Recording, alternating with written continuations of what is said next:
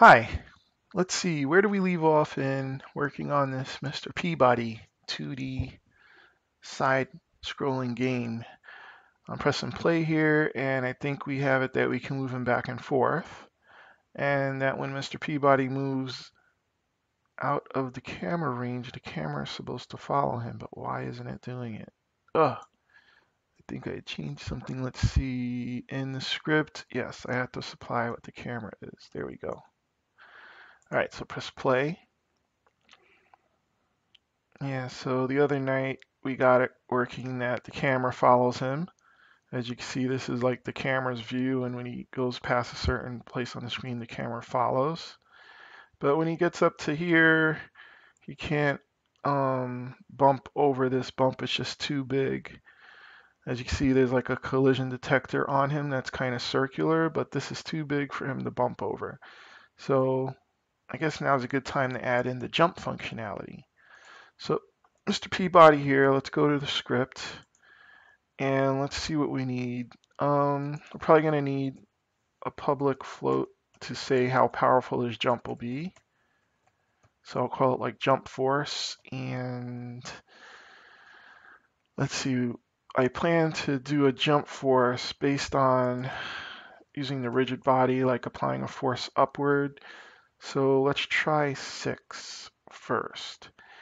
And that's the first step. Now the second step is we're going to have to do a jump control. So let's see. Let's do in the update, we have move control, camera control. So the camera follows Mr. Peabody. Now in the middle here, let's just add jump control. And for jump, we're going to check for, let's say, the up arrow. Yeah, let's check for the vertical axis up arrow. So float vert equals input dot get axis. We could check for a keystroke, but I just want it to work with the joystick. Keep it simple. So the vert. So if vert is greater than 0.1, give it a little bit of flexibility in case the joystick has like a wobbly value. If it's greater than 0.1 f, then this will be indicating that, ooh, wait a minute. No, no, no, no. I don't want to use this because then if I'm holding the joystick up, the signal to jump will keep happening over and over. What I want to do is a key down. So if um, input dot get key down, and I could use key codes. So I type in key code, and the first one I want is the arrow up. So is that spelled? There it is, up arrow.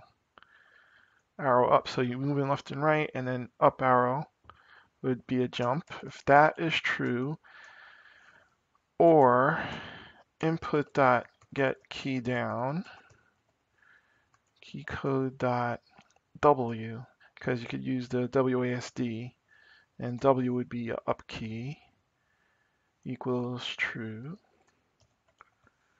Then I'm going to do a jump up. So do I have a reference to the rigid body yet of my Peabody? Let me see. So here's Peabody. He has a rigid body on him, but I don't have a reference to the rigid body in the script. So what I'll do here is I'll just have private rigid body 2D, because this is a 2D game, and equals null.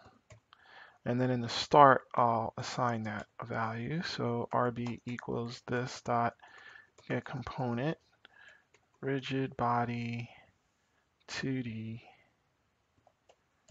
Okay, so now I have a pointer to the component. Now over here, then I could use the rigid body dot add force. Ah, okay, in which direction? Add force takes a vector 2, so I'm going to do the vector 2 dot up. So jumping up direction. And how much jumping power is jump force?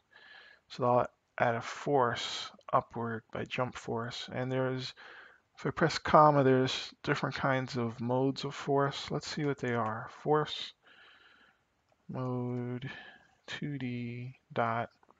There's only two of them. So force adds a force to the rigid body using its mass. Impulse adds an instant force to the body using its mass. Well, they both use the mass. So I'll just say impulse. And what's the mass of my character in the rigid body? It's a mass of 1. Okay, and there's a gravity to pull him back down of 1. So here I had a force of 6. Let's see how that acts when I press play. So process the script. Good, there's no errors. And then now press play. Let's see about this jumping that we have here. So there we go. And if I press jump, that's the up. That's pretty good. You think he's coming down too slow? Then I guess I could see if I increase the gravity here to 5. What is that going to be like if he has a gravity of 5? Click back over here. Oh, then he really doesn't jump much at all. So that's a 5. Then I can increase this to 20.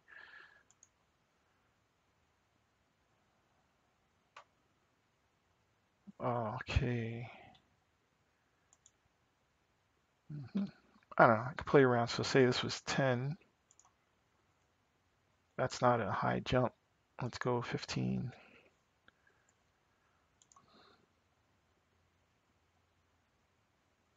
Okay, so I'm going to have, let me remember these values. Gravity scale is 5 and jump force is 15. So let me press stop. So it says jump force 15 and gravity scale 5. All right, so there, now I have the jump. So now I could move over these things. I kind of just bump over them, as you can see, but then this one is too high. Oh, I did bump over that, but this one's too high. So now I could jump and get on that one and jump and get on that one and jump to my death. And so we have the jump and he can move. What do we do next, guys? Let's see. Let's take a look at Mr. Peabody here. He does have his bones, and we could add some animations to him. So let's do that next. Let's do some animations for Mr. Peabody. So I select Mr. Peabody over here in the hierarchy window, and then I want to open up my animation window to do some keyframe animations. So it's this one right here, Control 6, animation. And here with Mr. Peabody selected, it says to begin animating Peabody, I just have to press create to create a new clip file. So I press create, and this is my assets folder of the game, and I'm going to give him a first animation for idle, for when he's just standing and I'm not moving him around. So the way this works is these are the keyframes here. This is time. I just turn on this is the name of the animation file right here, idle. I just turn on record button and say at position 0, I want to leave him just like this. And then I move forward in time a little bit and maybe he's going to go up. Let's see where he started. Now I'm going to pay attention to this grid over here because this is on the ground, right? And then if I move forward, he comes up just a little bit from the ground. Let me make it just a little bit more like a whole grid size. And just for cuteness here, let me just have his head kind of squish in. And also turn his feet so it's kind of like he's using his feet to go up and down. So let's see, it's like up. All right, so now to return back and make a looping animation, let me just copy these cells. I just select them, and then say Control C. Then I'll put this time frame and Control V. So now I have something that could loop. Let's see how it looks when I press play. All right, it's going pretty fast. So we could just do this and stretch out the time of it to I don't know, 0.35 seconds. Let's see how that looks. I think maybe I'll make him go up a little higher. So let me pick these cells over here. When he went up and he only went up by one cell and his head squished, I'm going to make him go up a little further to 2 cells. All right, and let's see that. That's all right. Maybe I'll make also another little change here when he's in this up position that his head maybe stays looking down. Let's see. Oh, then I'm gonna have to like get the copy of the first frame again. I think just before he comes down, I'm gonna have a little bit of oopsie, not that. Undo. Can I undo? Thank you. I think I'll have a little bit of maybe his head squishing, like wow, for the pressure of hitting down. And then these cells I'll have to copy again. So let me copy this again. Control V and Control C. Oh, darn it. Got that wrong. Control C to copy and then Control V to paste. And let's put them on the ground so we can see how it looks. Or I could just press play.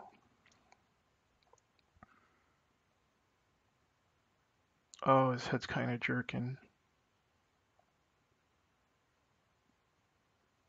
That's not good.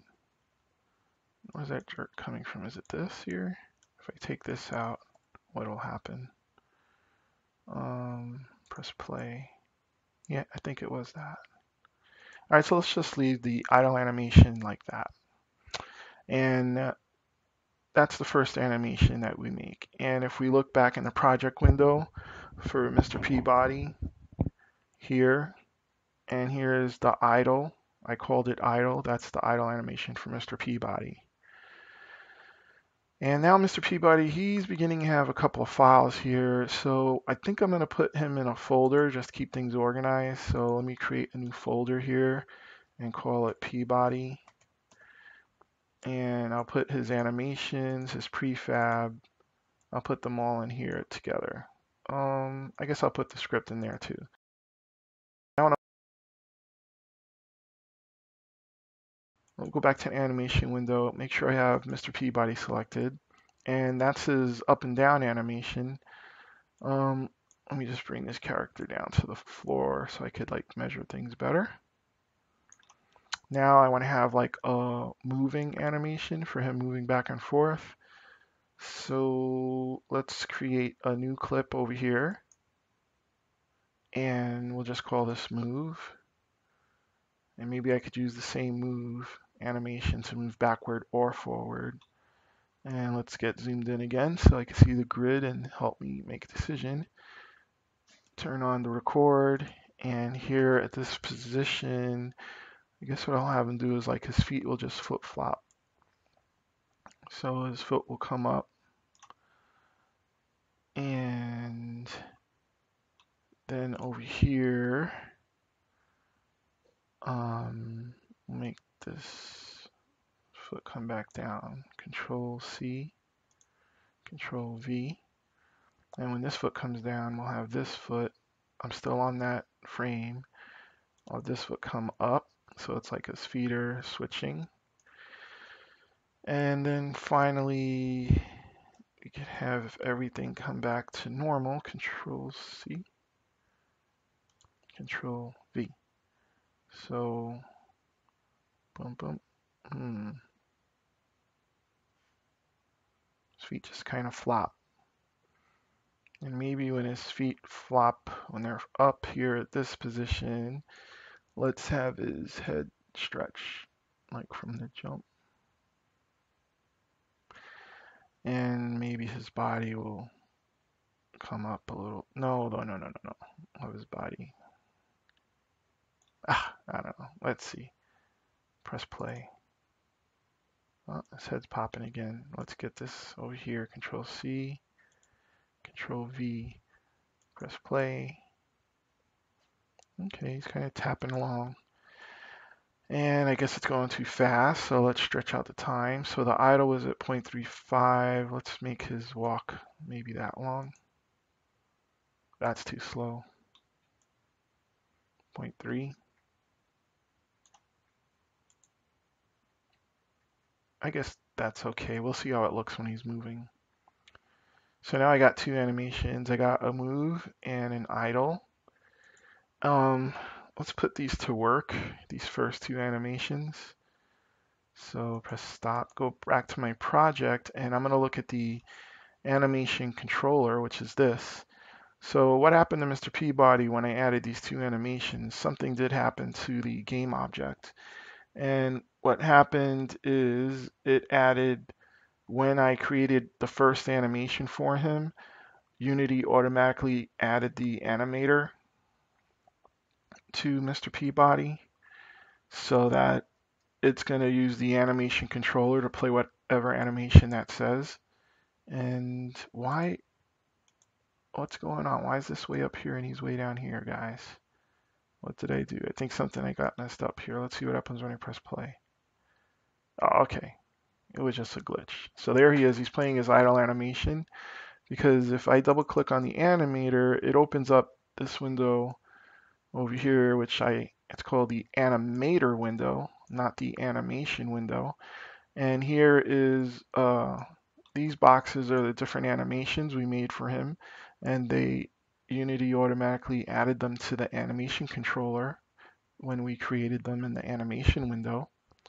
And this line here is the entry point for when the game starts, the entry point for the game starts, and the line points to play the idle animation. And we see the idle animation is playing, and it kind of plays over and over again. And that's because if I click here on the actual idle animation, then in the inspector, you could see that loop time is checked. So that's why it plays over and over again. So by default, when it's making the animations, it looks like Unity's saying loop time. And the same thing for move, loop time. And for me, that's fine, because the idle animation, I do want it to loop over and over. The only thing is we have to have something here to control, make a transition from idle to move, and then from move back to idle. So I just added those lines by using the make transition, and then I could drag the line to where I want to make the transition to. So this one here is to make a transition from idle to move, and this one goes back to idle. So what happens now if I press play? Now that I put these transitions here, so the entry point is going to play idle, and then it's going to go to move and then go back to idle. What's going to happen? So I should play the idle animation once.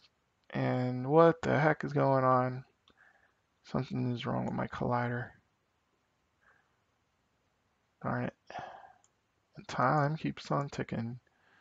So, well, let me just take this off and see if it was this. Press play again. Okay, he's on the ground. Let me also make sure that, see, this doesn't make any sense to me that this is way up here. Something happened. Mr. Peabody, let me take you out and put you back in again. Delete. Let me take the prefab, put the prefab back in. See, that's one of the great things about the prefab, is that it stores what I was doing. Oh, I just noticed here all these ground objects, there's a lot of them. So what I'll do is I'll just put them in an empty game object so it could organize it, and I'll just call that the level. So let me call this empty game object the level. Dude. And then all these ground objects, so it's easy to, I'm gonna start having a lot of objects when I make this level. I'll put them in here so that they're all together in there. Okay, ooh, you know what, before I put that in there, I should have, let me take it out again. Level, let me just reset the position and everything. And now I can put this in here, and yeah, just so the numbers are nice and neat. All right, so here's Mr. Peabody, and now he has this thing here. Does he still have his animations and stuff? Ooh, he doesn't. So I'll just have to add it. Here's the animation controller. All right, maybe I'll do it like this. Add component. Is there I kind of can't remember. Is there an animation controller? It's in, where is that thing? It's not in there. Oh, great. Now I can't remember where I get the animation controller from. Miscellaneous. There it is. Animator. Okay, so now I put the animator on, and the controller is not assigned. So let me just drag that on there. So now we should have the controller. And now if I press play, there you go. All right, so this looks better. And I was going back to where I started. See, sometimes you have problems. You just got to think them through. So it's going to play idle, and then I'm going to make a transition to play the move. So let's see what happens. I press play. Pay attention. Idle, and then when he moved, he fell right through the floor. Why is that happening? Oh, don't tell me it messed up his thing again. Nope, his body's fine. Let me take a look at this when I press play. Where the collider is. Oh, look at that. He moves off the collider. It's possible that when I had this move animation, that one of my things was moving him off the collider. So let's see, here's the move animation. Let me pick Mr. Peabody. And could it be that one of these things, like this one over here, this one, was messing up his feet? Oh, that's the idle. Here's the move. And here's one with position, rotation and rotation. Oh man, I don't know what happened. What I'm gonna do is I'll just do this animation over again. So let me delete the move one. Okay, now go to Mr. Peabody and let me create the move one over again. So move, and then turn on the recorder, and here in the first position, I think what I'll do this time is his head will go like this, and his body will come up. And I'll kind of flap his feet from here, like this, to my next frame over here where his feet flap the other way. And maybe his head kind of flaps like this. And then after that flap, oh, I guess he's gonna have to come down.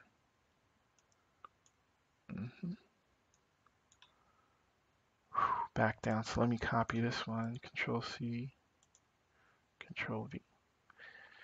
Ooh, what does that look like?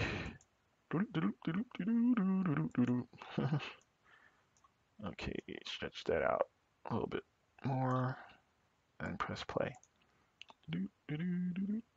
Okay, so that would be like walking forward, I guess. All right, now let's let's go to the animation controller and make sure I have that animation in there. Let's move. All right, let's press play, see what happens. See, and he keeps playing the move animation. And it looks like when he does the move animation, he does, hey man, what happened to my camera? Oh, you know what it was? I kind of dragged this again. So here in Peabody, I have to reassign the camera again. There we go. Oh, you know what else? My jump force and everything, it just reset back. Oh well. This is how it is when you're working on a game tonight. Press play. Going along the road, the camera's following now. What happens over here? Jump up, and he stays in the air so long. So I do think I want to fix that gravity scale. Put it to 5. Give him a little bit more strength on the jump, 12. And now I'm going to apply that as the prefab. Let me press play. So, I mean, this is how it is. When you're making a game, you literally, something that you do in the game over and over again, it could be that you have to you spend the night just for some simple little thing. All right, so now I have some animations going. And let me take a stop here. What we did was we added some animations for Mr. Peabody and some jumping. And in the next video, or when I next do this, let's see what I do next time. I think I'll add something that he could pick up, and maybe he could pick up and use it as a weapon. So let's do that next video.